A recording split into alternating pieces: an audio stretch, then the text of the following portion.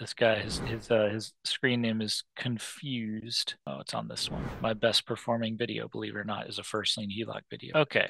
Okay. Now this is one that 10 replies. Okay. This is one that DeAndre and I have already addressed in detail, but perhaps I think this is an important point. Okay. So he's talking about, so this is, his name is Confused. I think that's perhaps an app screen name, but your premise that the mortgage uses amortized interest versus the HELOC using simple interest is factually incorrect. Amortized interest doesn't exist. There's simple interest and compound interest. Mortgages and HELOCs calculate interest the same way. Search the internet to verify what I have said is true. Okay, second, you can make extra payments to the principal on a mortgage at any time. That will actually reduce the interest part of your next payment. Third, interest rate definitely matters. Higher interest rates results in higher interest costs. Sorry, that is just how math works. And then, yeah, then he starts yelling at me. But his second and third point, I don't really object to. Yeah, you can make extra payments to the principal, and yeah, that will reduce the interest part. Yep. And interest rate does matter. No one's saying interest rate doesn't matter. It does matter. That's true. All things being equal, lower interest rate is better, but all things are not equal. But this first point I think is important. So amortized interest versus simple interest versus compound interest. He's kind of saying we're creating an artificial distinction here, and really HELOCs and mortgages calculate interest the same way. So do you want to address the difference between simple interest, amortized interest versus compound interest, and what is the significance of those differences Yep. as it pertains to velocity banking? Yeah, this was an area that I myself had to improve in. So before I dive into that, I'd love to understanding of it. Would you say that amortized interest, simple interest are different things? Are they the same thing? Do you agree with him on that point, that they're the same thing? Or No, I think that, yeah, no, I think they're different. And the way that DeAndre Clayton explained it is what matters is the passage of time. There is such a thing as simple interest, but it only exists for a time frame. There is no such thing as infinite simple interest. So what that means is simple interest to me means the interest doesn't get added to the principal if you don't pay it, but it only exists for a time frame.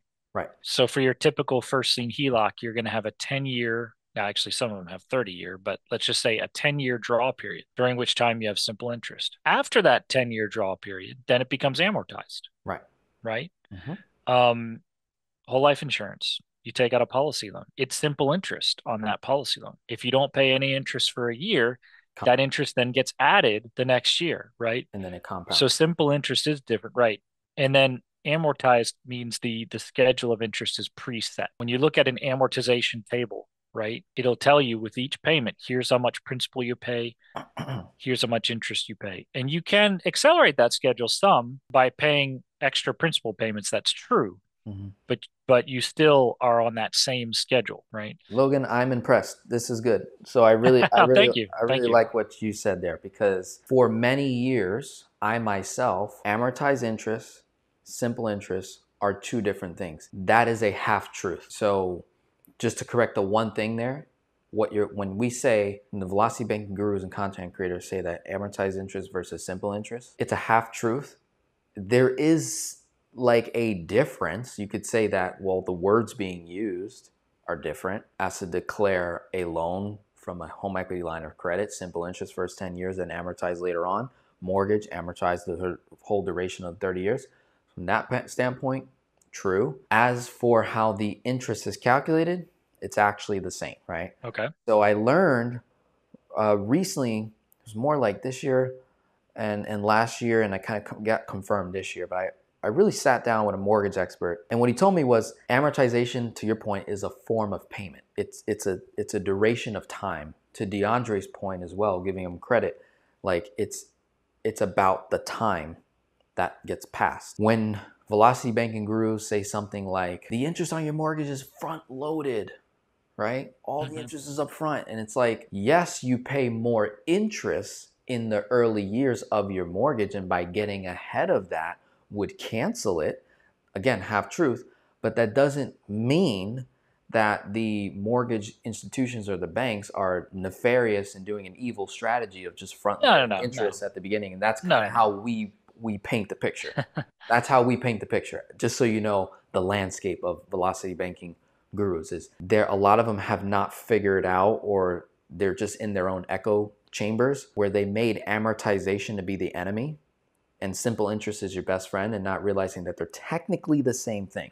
So to recap here, amortized interest, simple interest is the same thing. The only thing in life is simple and compounding. And then amortization is a form of payment.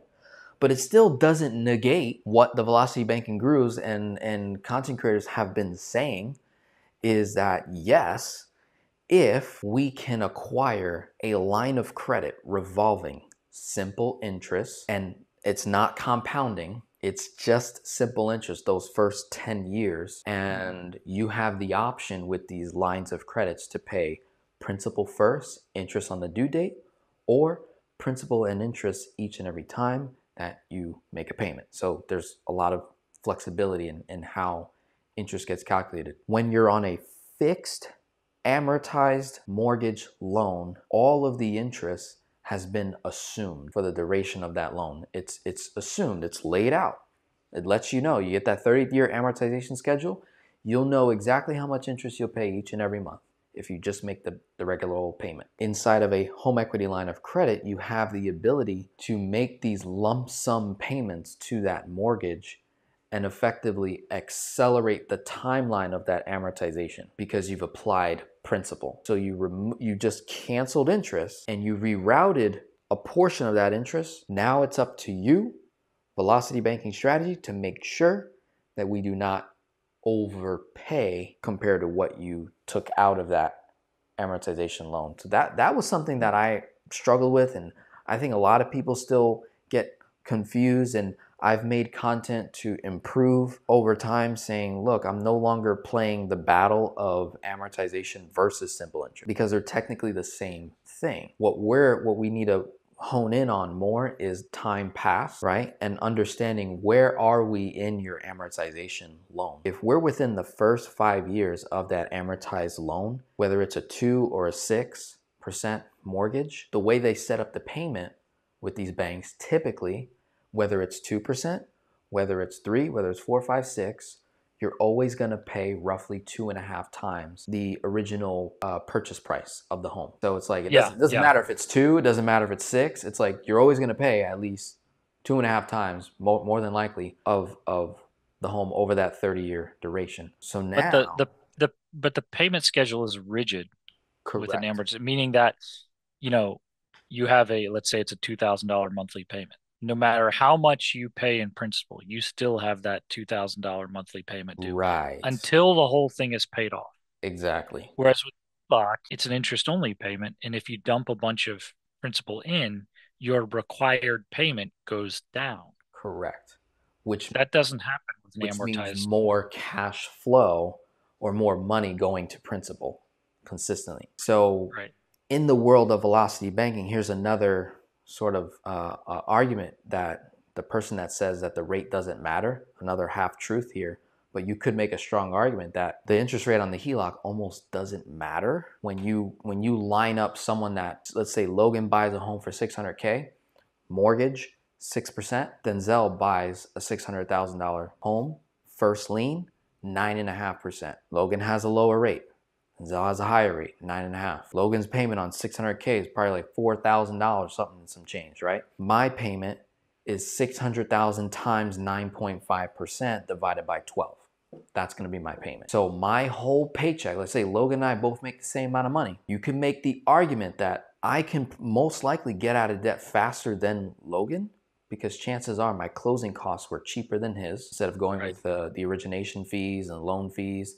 So chances are my cost to get in was cheaper. So now I'm ahead out the gate. And you can also make the argument that when life events occur and things happen, he has to stop. Logan has to stop paying off his mortgage to handle that life event. I kept paying down my mortgage. I pulled from the equity, handled the life event, and kept going. There was no delay in pay down, whereas Logan has a delay. He now has to kind of, okay, life just happened. All right, this happened. Okay, let me get back into it. What's my cash flow? All right, at the end of the month, I'll make a payment of this month.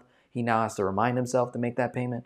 Whereas Denzel, it's like money's coming in, expenses are going out, cash flow positive, interest gets swiped, and the amount of interest that I'm paying on principal each and every month goes down faster than Logan's consistent $4,000 payment, right? So that's where it's like again, the value of liquidity, like these immeasurable things start to stack up in my favor over Logan's, right? But I still, in my world, I'm still like, let's not just go with any HELOC. Let's find the best, right? And then let's incorporate credit cards and let's incorporate all these different things to improve it. But that's a big one, amortized versus simple. For everyone watching, it's the same thing. Release stress, okay? It's basically the same thing. They're simple and compounding. Those are your two different types of interest. Amortized is a form of payment. All we're looking to solve for is understanding the time that has passed. If you're at the tail end of that 6% mortgage, that 2% mortgage, and you go and get a 9% HELOC to try and accelerate, you're probably running bad math. It probably won't make sense. Once you see, there's again, not gospel, but like a general rule for me when I look at people's mortgages and stuff, when principal and interest, that's a first sign, VB, velocity banking, may not. So when your mortgage payment, and you look at it and you see how much is going to principal and how much is going to interest, when it's 50-50, dude, you've already paid the bank a lot of profit, right? They've already pretty much got their money back almost at this point, and now they're in profit margin, right? When you see principal is above 50, you're in the 60, 70, and there's only like 30% going to interest, velocity banking will only typically make sense if the rate is equal or less than what the mortgage is. Equal or less than, typically, right? This is when we're fighting over dollars and cents at this point, right? And when I work with my clients, I'm like, look, I'm not going to try and fight over dollars and cents. I'm not going to force this strategy to work in your favor, especially if you're a newbie, right? And you're just getting it going.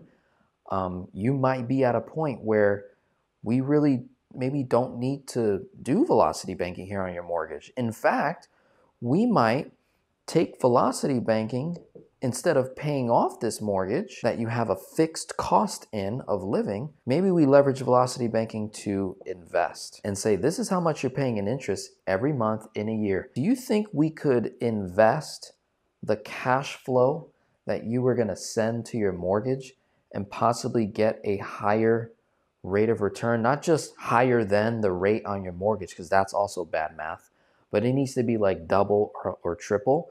Could we get double or triple somewhere else, or invest in your skill to increase your income, and then have the option to pay off your mortgage in full via a check? You just write a check in the same amount of time it would have taken you to pay this off by making extra payments. So let's say it was 3.5 years with extra, no velocity, 3.5 years. You're like, oh, that sounds great.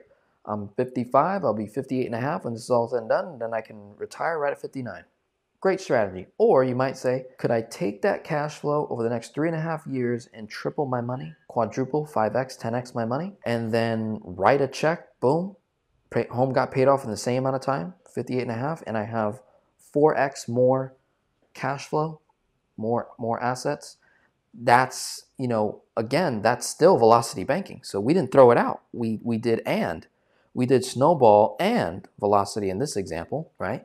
Maybe you sent an extra $100 just to make you feel good at night, an extra couple $100, and you took the rest and invested it. Again, back to my framework here. It's like velocity banking, debt snowball, I think work great together. Doesn't always make sense.